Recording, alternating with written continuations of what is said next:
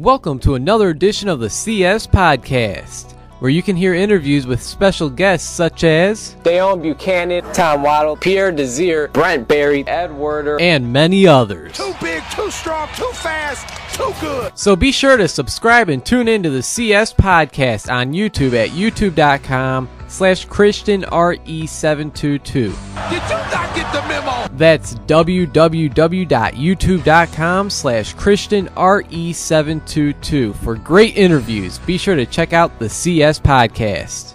You are ridiculous. Welcome back to the CS Podcast. I'm your host, Chris Shanafel, and I'm now joined by Tampa Bay Buccaneers defensive back Isaiah Frey. Long time no talk, Isaiah. I appreciate you taking some time. How's everything going? Going good. Nice to talk to you again. Everything's been going well. Just out here in Tampa Bay, getting ready for the season.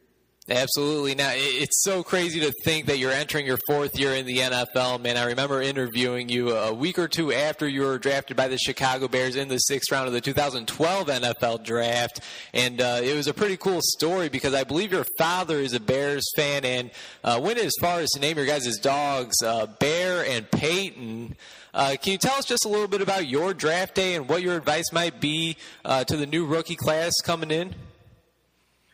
It was a blessing to even get drafted by a team, man, because, there's a lot of good prospects out there. So I was definitely fortunate to, get drafted by the Bears. But I would just tell them, the new rookie coming in this year to come in, work hard, and keep your head down and kind of, follow what the veterans are going to do because, a lot of them have been in the league for a long time, so they obviously know the right way to do it. So I'd say just do what they do.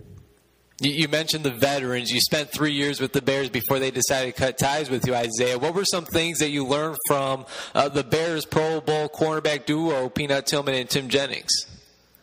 I learned basically from both of those two just to be a pro, how to be a pro. Those two guys are two of the hardest working people I've ever been around, and they day in and day out, man, they come to work, put their head down, get the playbook, go to work out, and that's some of the things I kind of took for them to just, to be able to constantly be a pro every single day. And of course, your first year in the NFL, you were under Lovie Smith. You're now reunited with your first NFL coach, Lovie Smith, in Tampa Bay. Last season, you guys finished 2-14. You guys had the number 1 overall pick in the 2015 NFL Draft. Where just last week, you guys took Florida State quarterback Jameis Winston. Are you happy with what Lovie Smith and the front office did with that number 1 pick? Yeah, I love it. I'm very happy to have Jameis along with all the other draftees and free agent signing come to our team this year. Jameis in particular, man, he looks like he's pro ready. He's very intelligent. I watched a couple segments with him on ESPN, and dude knows his stuff, and it's pretty impressive. So I'm excited to see what he's going to do. This OTA. I believe it was Coach Mariucci of the NFL Network that, he said that this is the smartest quarterback that he's really interacted with. So it's definitely going to be fun to watch how his career kind of pans out in the NFL. Now, it's been everywhere, so I got to ask you, what do you think about Jameis posting that picture of him with the crab legs a little bit after he was drafted? I thought it was funny. I got a sense of humor, so I thought it was kind of funny. I know a lot of other people didn't think it was pretty funny, but personally, I found it hilarious. I loved it. Now, many have said that Winston has a lot of maturing to do. If that's the case, is there a better head coach to help him with that than Lovie Smith? No, not at all. Coach Smith, he's like a father figure to all his players, and it's like when you do something bad, he'll never yell at you, or belittle you in front of people. It just, you felt like you failed your father if you did something wrong. So I think, James is going to come in and see the maturity that Coach Lovie expects out of him, and I think he's going to step up to the plate. And I'm not saying that he's not mature already. I just think he's going to hold him to a standard that he's going to live up to. Mm-hmm. Tampa Bay Bucs defensive back Isaiah Frey joined the CS podcast. Now, last season, Isaiah, you joined the team a little over a month after the season began.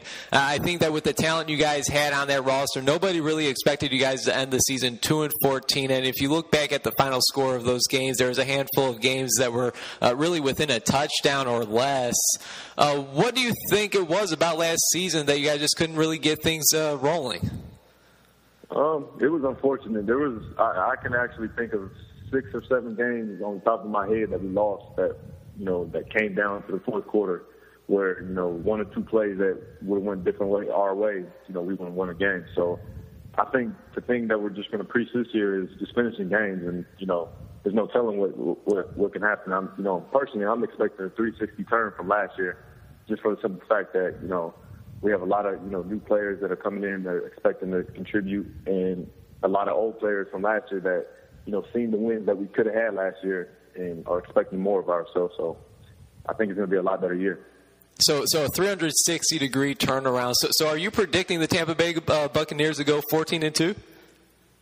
Hey, that's our goal. That's our goal.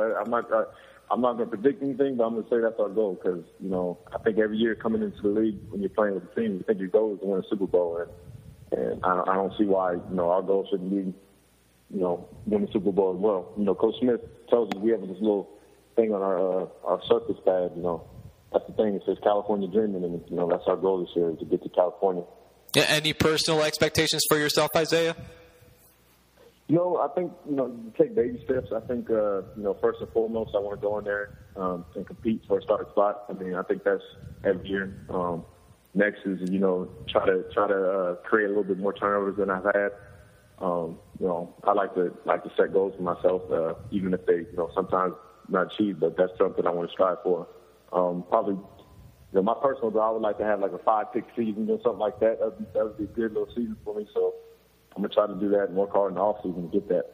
Hey, and I remember it was your senior year at Nevada. I believe you led the nation with, 21 pass deflections, and I believe you also had, 5 or 6 interceptions right there. So if you could do that in the NFL, man, that'd be huge for you. I know those are some pretty big expectations, But now, when you were in Chicago, you're able to go up against 2 big wide receivers in Brandon Marshall and Alshon Jeffrey every day in practice, and now you're going up against similar-sized wide receivers in Mike Evans and Vincent Jackson. Exactly how different are those 2 wide receiver duos?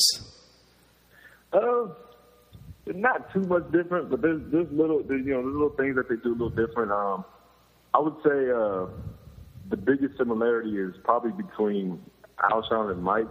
Those 2, man, they know how to go up and get the ball over anybody, and you just throw it up. They're gonna come down with it 9 times out of 10. I haven't seen Alshon do it I don't know how many times in practice, and right when I got to Tampa Bay, I seen Mike doing it all the time, and then I see him doing it in the game. So those 2 are pretty similar. Vince and Brandon are, they're a little different style. Brandon is a little bit more of, he uses his body well as far as trying to get open and catching balls, and Vince actually knows how to get open, and he knows how to use his body as well too, but he knows how to find the zone, the open hole in the zone and things like that. And he's just a great thrower and a great receiver. What was your reaction when you heard the news that Marshall was traded to the New York Jets for a 5th-round pick? I was very surprised because Brandon's one of the greatest teammates I've had. He showed us nothing but love when I was there. He'd always interact with the younger players and the new players. And quite honestly, I didn't understand it, but everybody has their own reasons. I know he's going to do well in New York. They look like they're, having a good team up there now, so I'm pretty sure he's excited about it too. The Jets are definitely looking like a very solid team. Of course, the Bears getting rid of Brandon Marshall. They brought in wide receiver out of West Virginia, Kevin White. So, he had some big shoes to fill, but I definitely like what his future is looking like here in Chicago. Final question for you, Isaiah. What is the biggest difference between Chicago and Tampa Bay? I don't want to hear anything about the weather. I'm jealous about that. But, what is the biggest difference between the 2 cities? I think Tampa Bay is a little bit more slow paced.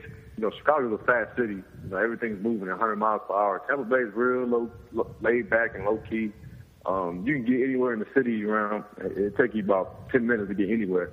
except around like 3 to 5, nothing but traffic hits. For whatever reason, they have a whole bunch of traffic out here, kind of like Chicago. But everything else, man, like you drive the stadium, takes you about 10 minutes. Go to the facility, takes you about 10 minutes. Everything's close. Nice, nice. Well, Isaiah, like I said, it's definitely a pleasure to have you on. Like I said, it's been a while since we last spoke. I'm glad we were able to do this. Thanks a bunch for your time, and, of course, best of luck this upcoming season, man. Yeah, no problem. Thank you for having me.